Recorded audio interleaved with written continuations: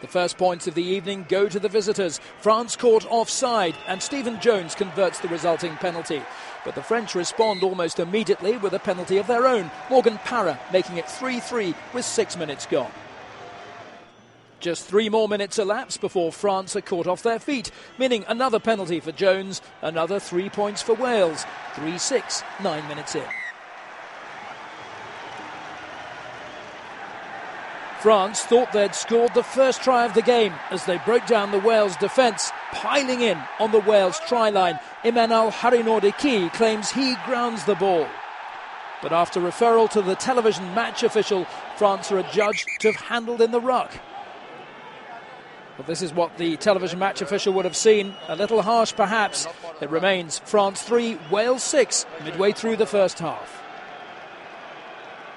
The first legitimate try goes to Wales. Tom Shanklin, lucky to be on the pitch after an earlier dangerous tackle on Harinordiki, muscles his way through the French defence. The ball recycled, Stephen Jones releases fullback Lee Byrne on the left wing, who goes on a searing run, cutting inside his opposite number Maxime Medard to touch down under the posts and give Jones the simplest of conversions.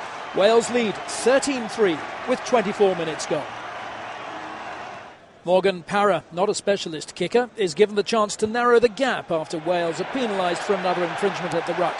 It's 3 kicks out of 3 for the Bourgoin scrum half. France 6, Wales 13, approaching half-time. France do get their try on the stroke of half-time. It comes after a blistering turn of speed from Harinordiki.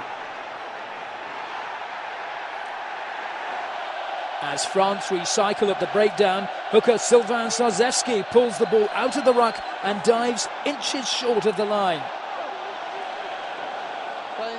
Flanker Thierry Dusautoir then levers the ball from under the pile of players and crosses over. The conversion is successful and a tight first half is reflected perfectly in the scoreline.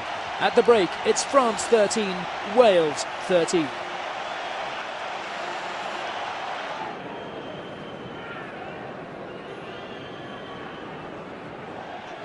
"12 minutes into the second half, and quick ball and quick hands from the French creates havoc in the Welsh defence.